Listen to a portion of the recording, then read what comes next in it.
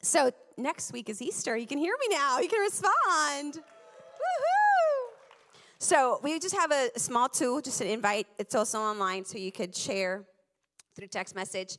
But I also want to tell you about eKids. eKids is putting together this awesome experience for your kiddos or your kiddos' friends, and they're going to have a special guest like you heard. So I just want you, and there's a little special surprise for the little ones. I'm so excited. I can't tell you, otherwise it wouldn't be a surprise. But it's going to be really awesome. So I really, really hope that you invite friends and that you come and celebrate with us because Jesus is alive. I expected you to jump in, but maybe I'm expecting too much for 9:45 in the morning. But hi, welcome. My name's Ilcian. I'm one of the lead pastors here, and I'm so grateful to have you join us today. If this is your first time, we would love to say hello. There's a connection card in the seat pocket in front of you. Let us know who you are. You might even get a little gift card to a coffee place if you do that, so thanks. But when Jesus told a story, he was so good at shock value. He was so good at it. And according to the Merriam-Webster, shock value is defined as the usefulness of something to surprise and usually upset people. There are movies, advertisements, telenovelas. Any telenovela watchers up in here? It's okay if you are. It's okay if you are. No judgment. That's the soap opera, but in Spanish. Telenovela. And then there's tweets, or is that what are we calling them now? X's? It just sounds weird. Anyway, what used to be Twitter? They really go for shock value. And there was one that was shared in 2 years ago on International Women's Day, out of all days. And so I want to share that with you.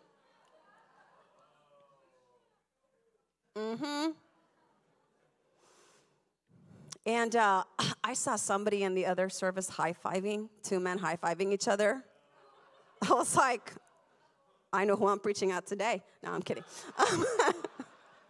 But yeah, how does that make you feel, right? It evokes an emotion. It evokes a reaction, especially for women, it should. But see, what you don't see in this headline is the explanation below. So let's look at the next picture, and you'll see the explanation below.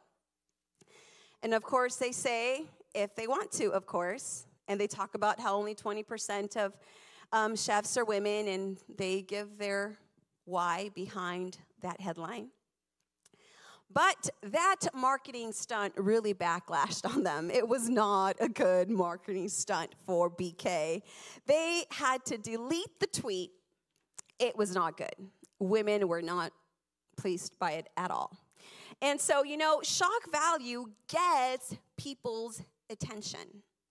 It draws people in. It causes a reaction. And Jesus was such a good storyteller.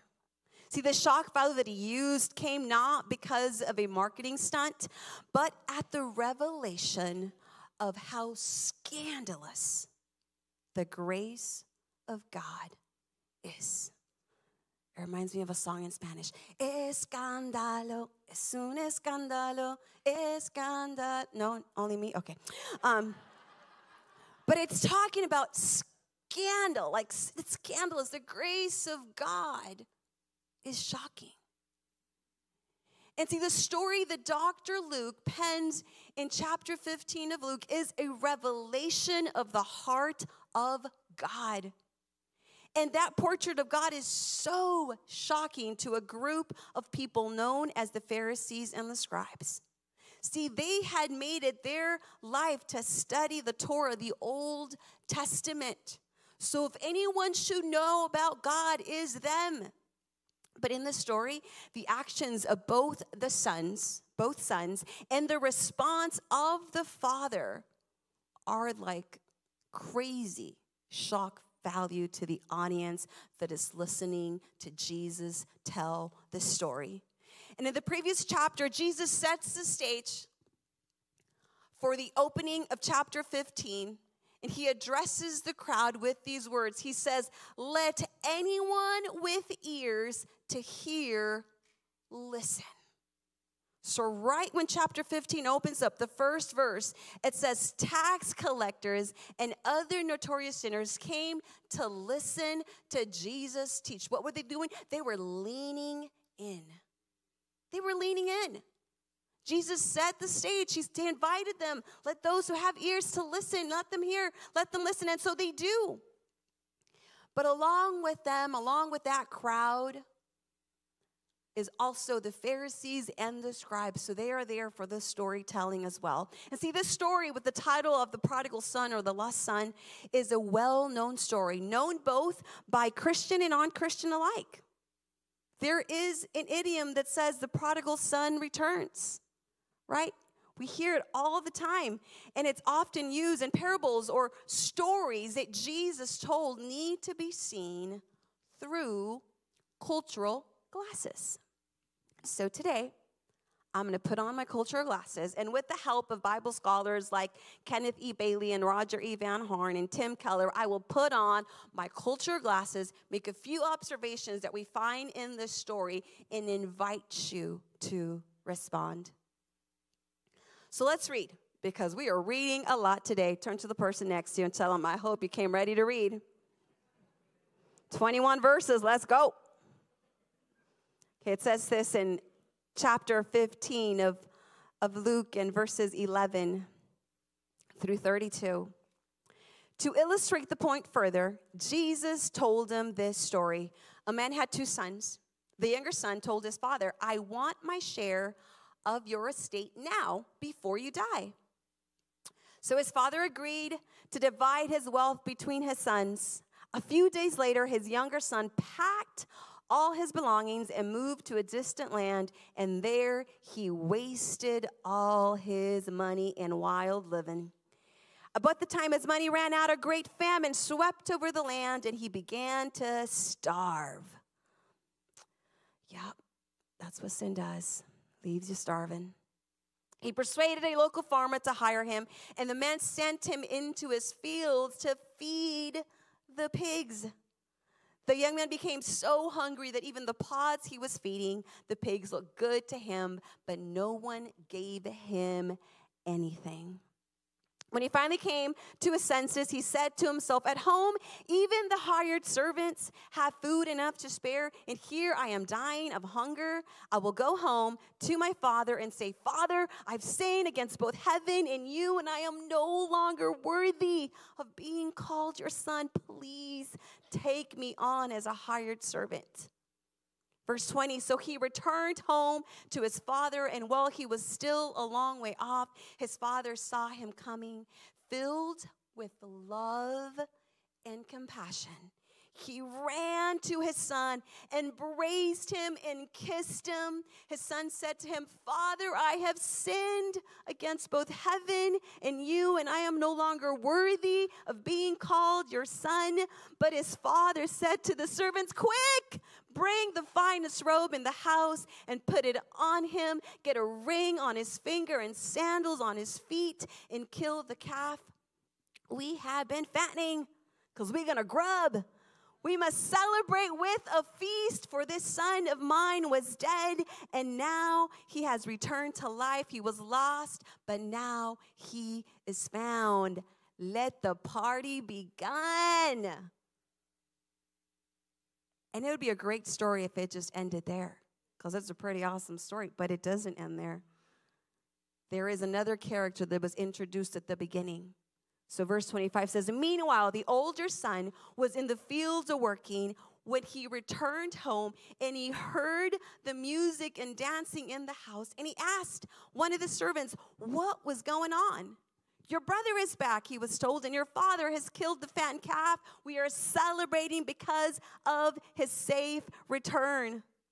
The older brother was angry, and he wouldn't go in. His father came out and begged him, but he replied, all these years I've slaved for you and never once refused to do a single thing you told me to. And in all that time, you never gave me even one young goat for a feast with my friends. Yet when this son of yours comes back after squandering your money on prostitutes, you celebrate by killing the fattened calf?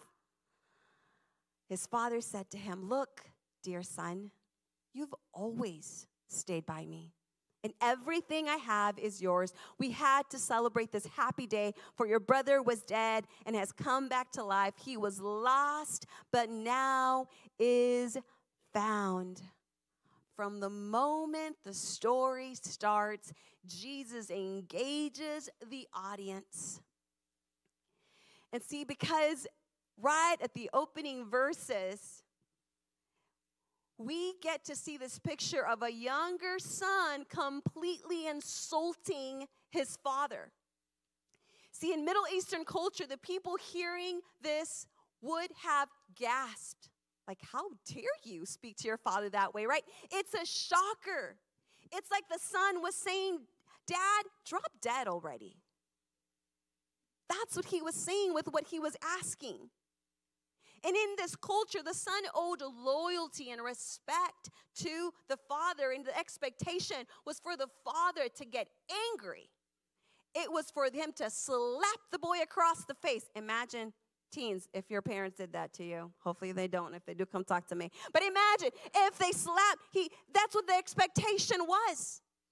The expectation was the father, he was supposed to get angry. He was supposed to slap him across the face. Not only that, he was supposed to drive him out of the house. But that is not what happens in this story. And that is a complete shocker to everyone hearing Jesus share this story. See, the father agrees and divides his wealth between the two sons.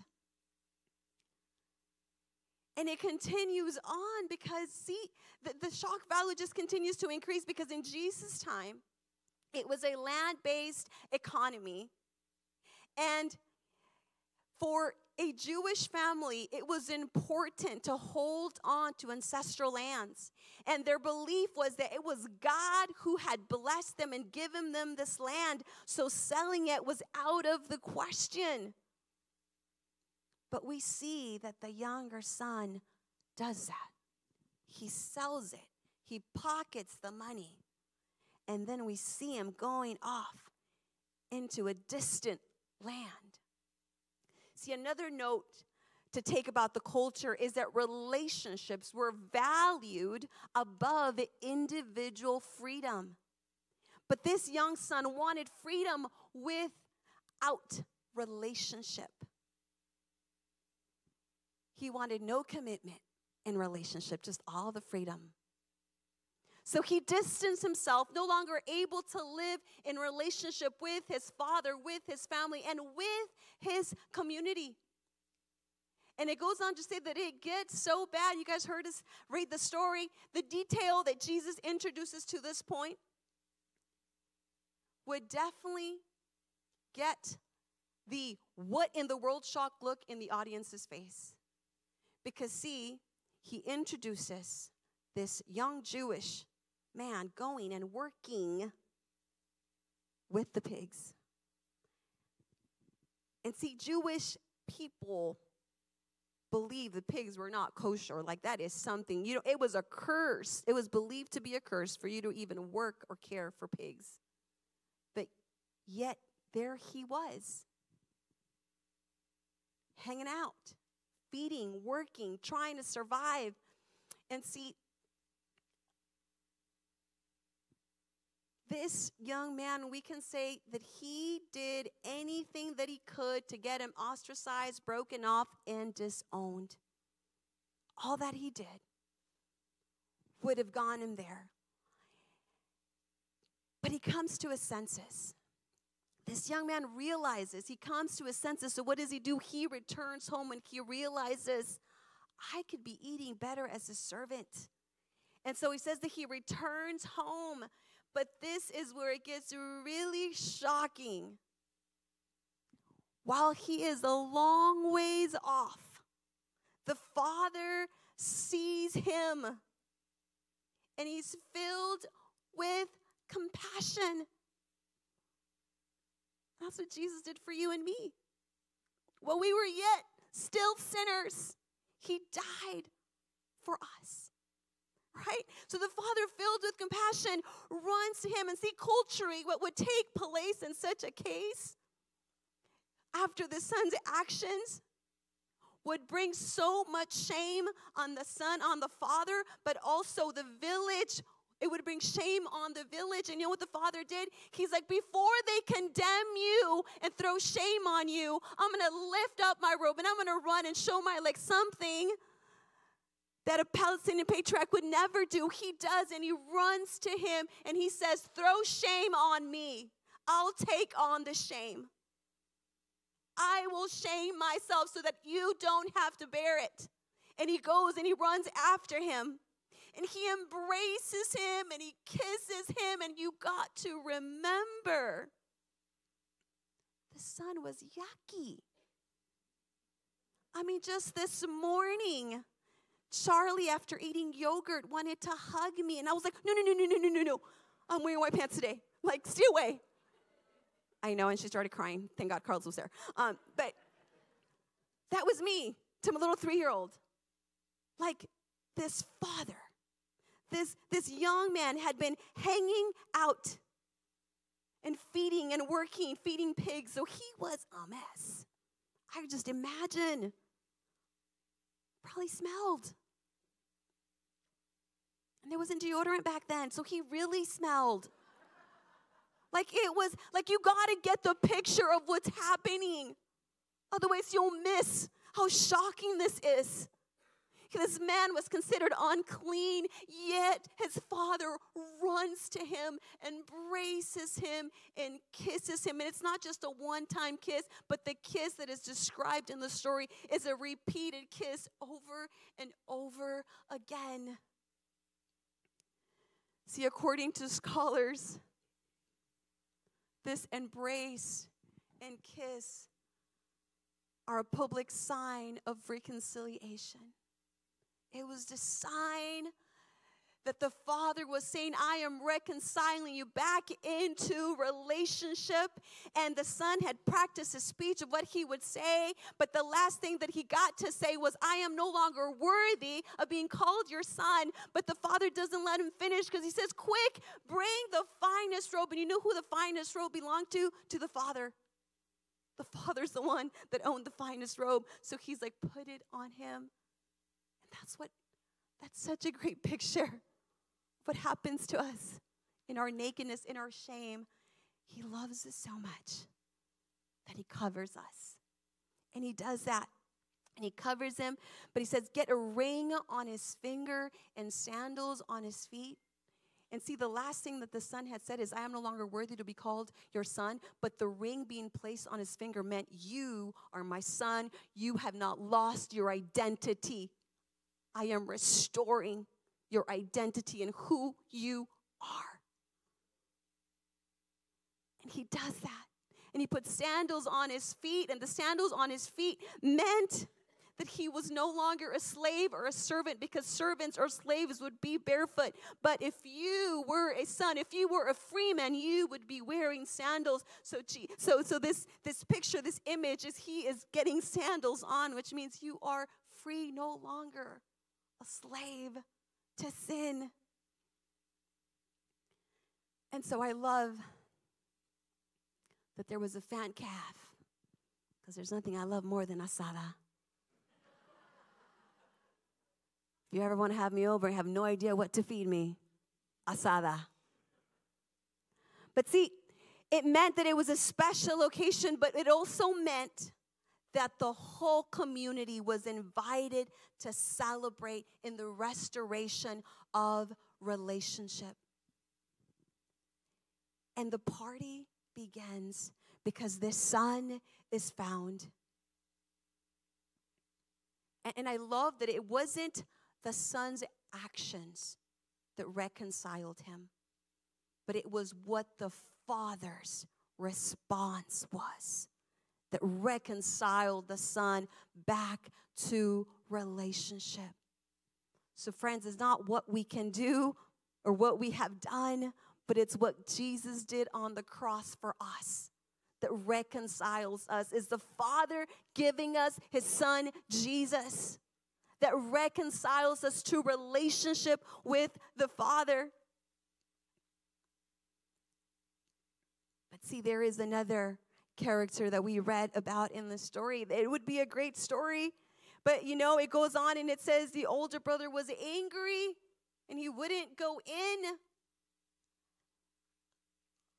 And see, just as the father went out to meet the younger son, the father also went out to try to beg the older brother to come in. So once again, the father is going against the cultural norm and humiliates himself so that he could bring the other son in. God cares about every single one of his children. The Father wants relationship with every single one of his children. So he tries to convince them to come back in. And we see that the older brother is livid. And he uses these words. He says, all these years I have slaved for you and never once refused to do a single thing you told me. You know what that reminded me of as I was studying? It reminded me of Revelations 2, verses 2 through 4. And that passage says, I know all the things you do. It was Jesus speaking to the church in Ephesus. I know all the things you do. I have seen your hard work, but I have one complaint against you. You don't love me or each other as you did at first. Return to your first love. But see, it's not just love to Jesus, but love to one another. And I think it's so easy for us, especially around election time, to forget to love each other. We forget to love one another, and we place principle before relationship.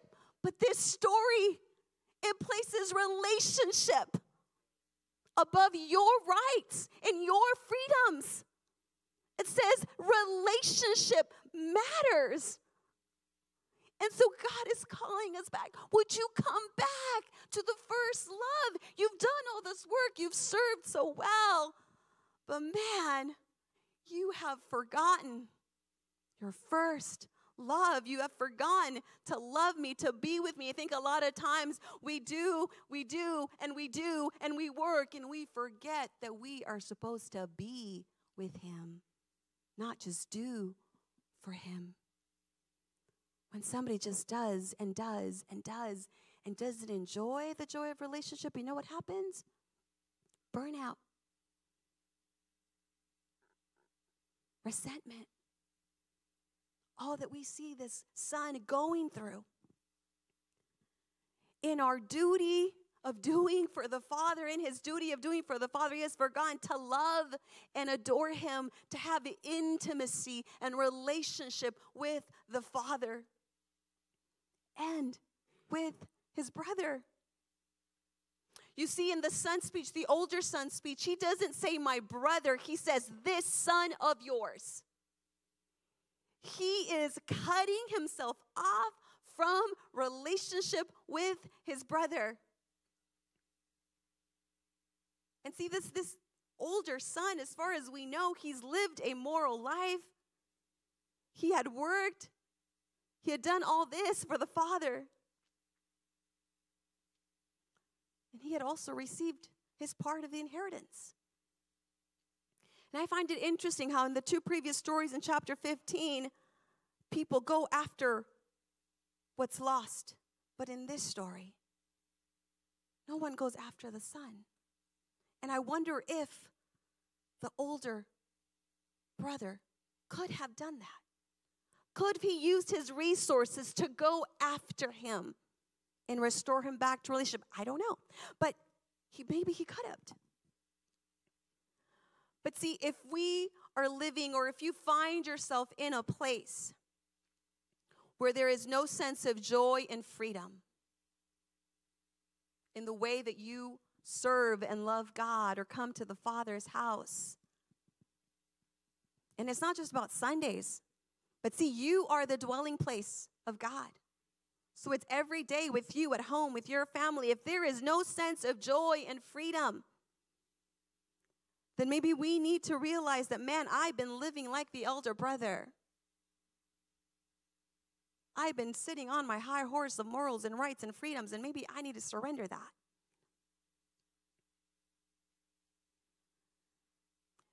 The late Tim Keller, in his book, The Prodigal God, writes, they, talking about the Pharisees and the scribes, were offended and infuriated. Jesus' purpose is not to warm our hearts, but to shatter our categories. Through this parable, Jesus challenges what everyone thinks about God, he says. And I'm going to invite the band to come up. See, just as the son was reckless in his spending, his inheritance, the Father is reckless in loving his Son. He is reckless in the way that he loves you, that he loves me.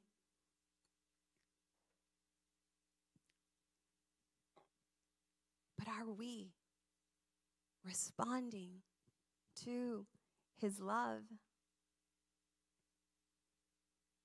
See, because his father, the story ends like this. It says, his father said to him, look, dear son, you have always stayed by me, and everything I have is yours. We had to celebrate this happy day, for your brother was dead and has come back to life. He was lost, but now is found. The story ends, and we are not giving an ending. We are not given an ending.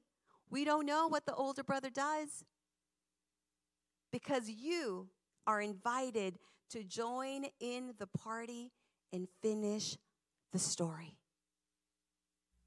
You are invited to join in. You are invited to finish this story.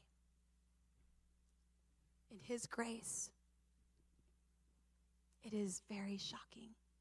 It doesn't make sense how a father's love could be so reckless. He pretty much sold and gave the inheritance way before. And he embraced, and he kissed, and he loved. And I don't know, maybe when you're hearing the story, there are parts that you really relate to, that you say, man, that's me, or man, that's been me, or man, I don't really know. But you know, for me, I remember when I was far away from God, I had distanced myself from God. This is the story that God used to bring me back. And I remember it was so hard to come back, because I kept thinking, there's no way God can forgive what I've done. If you only knew how badly I've messed up. I don't think he wants me. I'm too much of a sinner for him. But I remember walking into what I didn't know was a Spanish service, because I had sworn I'd never go to Spanish church again, because there was so much pain with that. And here is this beautiful girl singing Vuelve a casa, which means return home. And it's a song beautifully, melodically telling the story of the prodigal son. And I knew that God had orchestrated that moment just so that I would say, take me back. I've messed up. I've sinned pretty bad. And see, someone like me with that kind of history should not be standing here today sharing God's word with you. But by the grace of God. And it is only his grace that brings us this far. And so now I look at this story and I thank God for all his grace, but I also got to be careful that I don't become like the older brother. Because it's so easy once we've walked with God to forget of all he has done. We think, oh, I'm praying, I am reading my Bible, I'm doing it's not about all the things. Those are very helpful, they're very good disciplines. but it's about intimacy and relationship with the Father. Would you love him? Come back to him. Would you close your eyes right where you are?